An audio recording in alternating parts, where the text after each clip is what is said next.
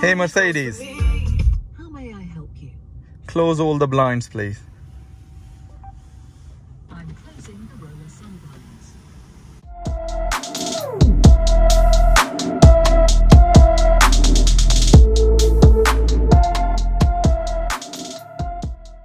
Hey Mercedes. How may I help you? Do I need umbrella today? It is very unlikely that it will rain in Leinfeld and Immendingen today. Temperatures will be between 11 and 21 degrees with moderate southwesterly winds. How is the weather in London tomorrow? Tomorrow it will be partly cloudy in London with a low of 11 and a high of 16 degrees. And how does an elephant sound?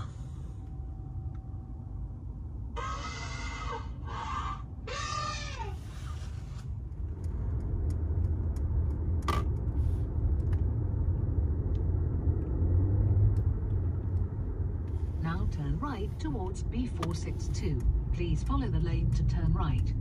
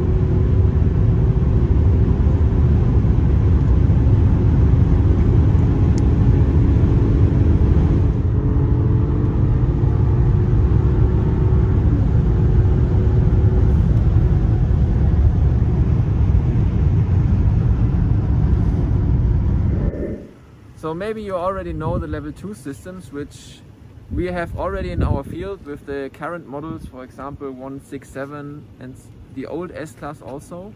But now we want to engage the level 3. Level 2 means driver has the responsibility of everything what happens. Level 3 means while you are in level 3, the system or the car has the responsibility of what happens. And this is the next step in driving assistance systems. So now we are approaching the traffic jam, and you see that the system can be engaged by these white lights. So just press the button and it's being activated.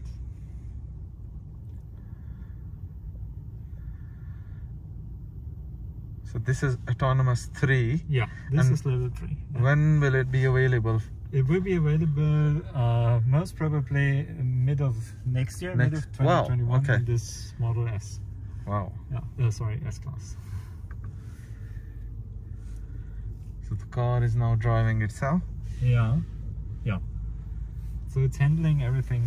I do not need to have my hands on the steering wheel. I can, for instance, you know, surf and watch YouTube if I want, or do in-car office as another option.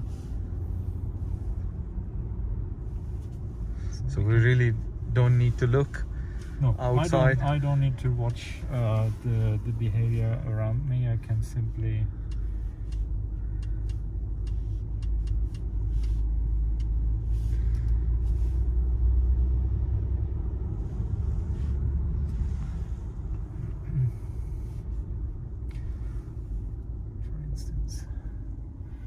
to your channel, watch your video.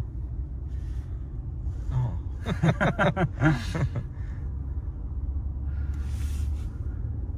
Yeah, so we can. You don't need to look around. No. We can quite happily watch YouTube. Yeah, yeah. Exactly.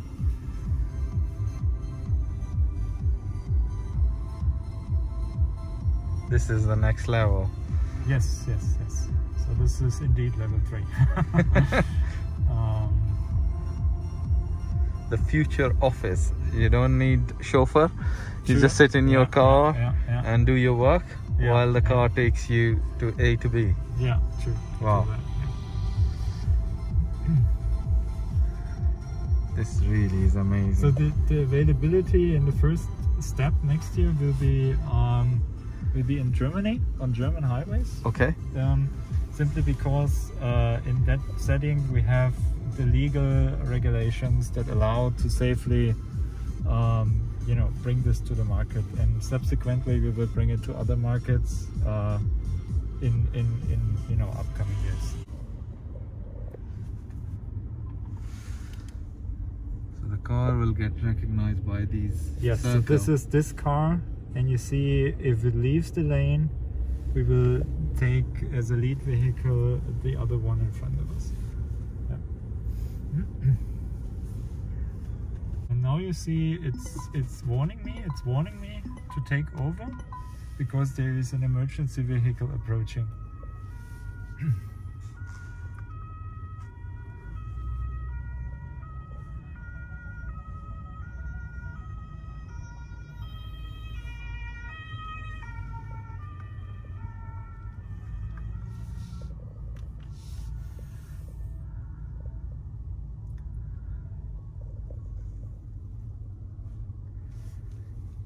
Okay, now once the emergency vehicle is gone, I can activate the system again. Yeah, 60. and now just again.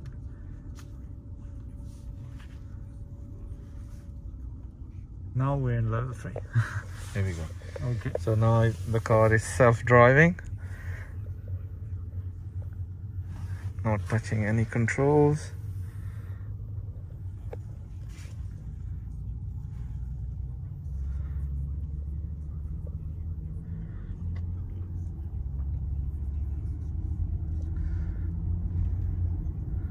It is actually very cool. Yeah. And this is the future Yeah, we always talked about, yeah. and it's happening now, which is really cool. So welcome to the new parking system and camera system on the new S-Class. It's a complete new generation of parking and camera system, and today I'd like to show you what the new functions are. So one of the first functions is quick park. So the car detected the parking spot. With the cameras, we are parking here only on the lines, and the car recognized that there is a parking spot, and with only one press the quick park starts. So I do nothing, the car steers and accelerates and brakes by itself and will park here on the lines.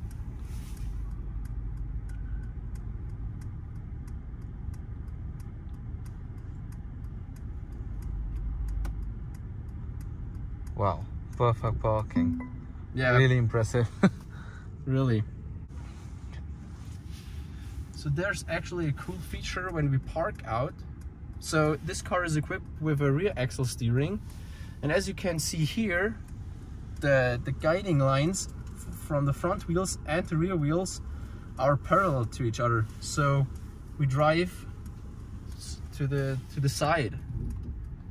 It's completely new and only possible because the car is equipped with a rear axle steering. And then we park out. So it's much easier to pull out. It's much easier, and also it helps get if we imagine there would be a curbstone, it helps that we first get away from the curbstone before we steer. Yeah. To protect the rims and the tires, Which to is avoid very any damage with the curb. That's perfect. Very important for a city like London, where you have lots of curb parking. Yeah. And you can sort of steer away from the curb and then drive off. Exactly. And you can also park in very tight spaces. That system is amazing. That's the use case. So we will park in forward. That's more complicated for the system.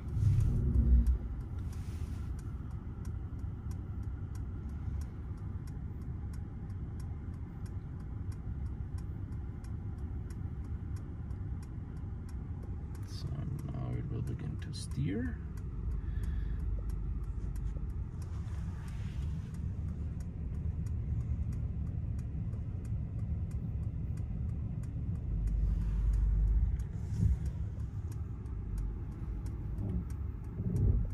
And you can see I kept my promise. Only with 2 strokes we were able to get into this cross parking spot. And this is possible because the rear axle steering reduces our turning radius, and therefore we can reduce the number of strokes. The 2D views we had also in our previous cars. Yeah. But what we have now is also 3D. Okay. So you can zoom out and you can touch around the car. You can have every angle to your car and you can zoom in. And what is also very cool, the system is really realistic. So if I turn on the indicator lights, yeah.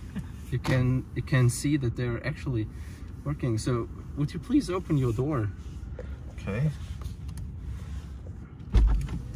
You also see a realistic picture of what the status of the car is. The door doesn't go that far, but if you close it again, move back. So you can get to any angle. And what I really like about it is you also have this view, like a rim view. And imagine this line would be a curbstone. You can go there and exactly see this is much how better to approach, system. and so it really helps you to have the right view in every situation, because you can move around the whole car from every angle. That's very good, because normally you used to get the bird's eye view, not being able to go around the car, and you still be able to curb the car. But now with this system, it's very easy to park. Exactly. Yeah. So now we're in auto mode and we are approaching an obstacle in front. And now, dependent on this situation, the camera view is changing. First we move to the top, and then on the right side we also get a picture where it's zoomed in. So you have a better overview what's going on right before your car. And in the 3D view, you also see how we call it the spline around the car, which shows the distance to obstacles, how the color are changing dependent on the distance. And so you can move around and you can actually see how this splines fits to the obstacles in front. And if I put it back in auto mode and I drive backward, and it goes to the normal view. It goes back to the normal. Oh, that's very clever. And if I go to front gear, then you see where it's moving, the camera is moving backward and I can see more in the front. So that's pretty cool. It changes the view dependent on the distance to an obstacle. That's very good. Camera system and in the parking system, but we also keep an eye on safety, and of course we want to fulfill all latest regulations there. So now we are searching for a park spot, and imagine we have this one here. So we start the park in maneuver, and now imagine there would be a child with a bobby car.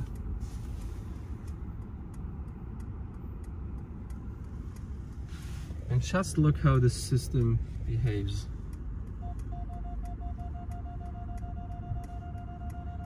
just stops at the red line. It stops.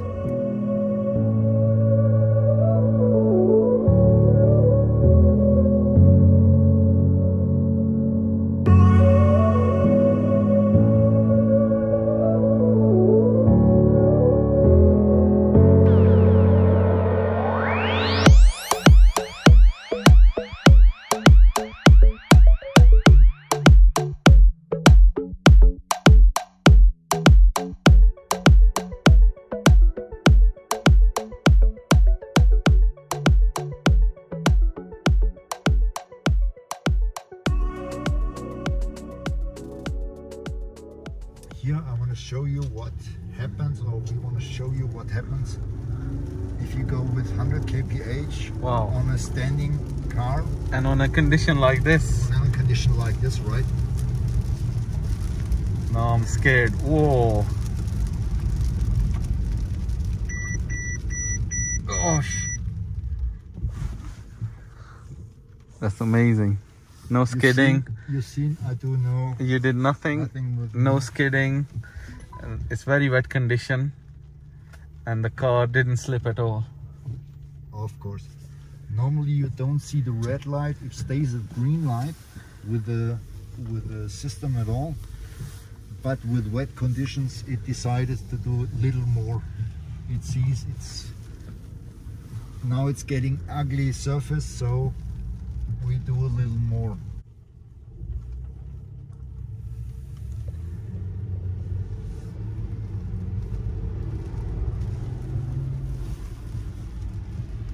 So we go distronic.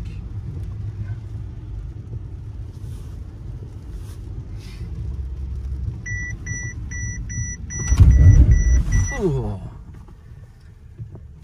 Of course, we brake as much as we have to, Yeah. but not as much as we can. We could have hit the brake directly. Yeah. But it's not necessary. There might be some trouble, some traffic in the rear of us, Yeah. and it might have smashed us. Yeah. We So brake it's too enough hard. braking to stop, not too hard braking that people will pile up on back of us. Of course. Yeah. Absolutely. Very good system. For the first driverless parking experience here, of course, we don't want anybody to be in the vehicle. So that's the first step. Second, of course, we're on the way to our plane. So we take our luggage with us. We shouldn't leave anything, as the car will drive away while we walk towards the terminal. Now the magic starts. The key stays with me. I don't have to hand it over to any other person. The valet is automated. So I remain in control of the vehicle. Whenever I want to, I can use the key to get it back. And now Mercedes makes you a promise. Mercedes tells you, we will take care of the car for you as soon as the parking process starts. And you don't have to worry about it. Whatever happens, we and our partners here will take care. What we're doing right now is we're actually establishing the connection to the vehicle and to the infrastructure from the vehicle. So as you can see, there's some cameras up over your head. The cameras are here to extend the sensors of the vehicle. And the vehicle actually uses a unique blink code. And this blink code is used such that the infrastructure can locate the vehicle on the parking spot where I left it. So now the engine starts entirely automatically and the drop-off can begin. So as soon as I now press the drop-off button, the drive will start and I can walk away to my plane.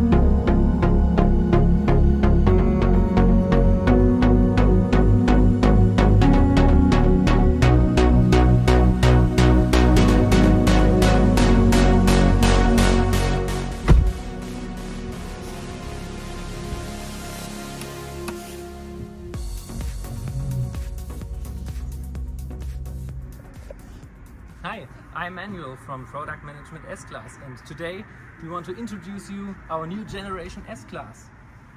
Here you can see the new S-Class with its new design language, starting from the front with our new grille. And also new on the side profile you can see our new seamless door handles, which flip out if you approach the car. And drive in if you close the car. On the side you also can see we have new rim designs up to 21 inch.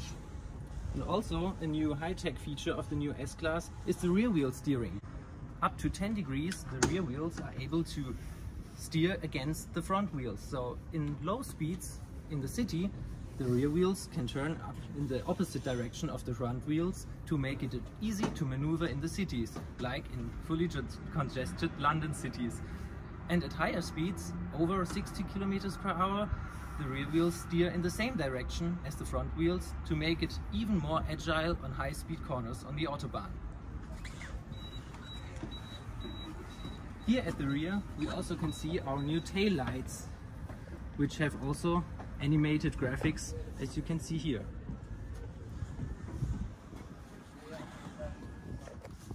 This is the new key to our new S-Class. And now we're inside. You can see the completely new cabin. Let's start with our new 12.8 inch OLED screen, which is capable of haptical feedback if you press. And also here we can see our 3D instrument cluster. Here at our new instrument cluster it's very easy to change the styles. We even feature a complete unique style for the new S-Class, which is very elegant in silver. And also, if you like it more sporty, you can change to the sport style, which is a very cool feature, especially in combination with the 3D instrument cluster. You can really see the depth of the display. A very important seat in the S-Class is always in the rear. So welcome in the rear of the new S-Class. In the highest option you have up to 5 different screens in the S-Class, 2 in the front and 3 in the back. Here you can see our new MBUX 4 entertainment system and also the MBUX 4 tablet. You can easily take it out and control the whole MBUX system from this tablet. So you are even able to introduce a new navigation destination and swipe it up to the front so the driver knows where to go.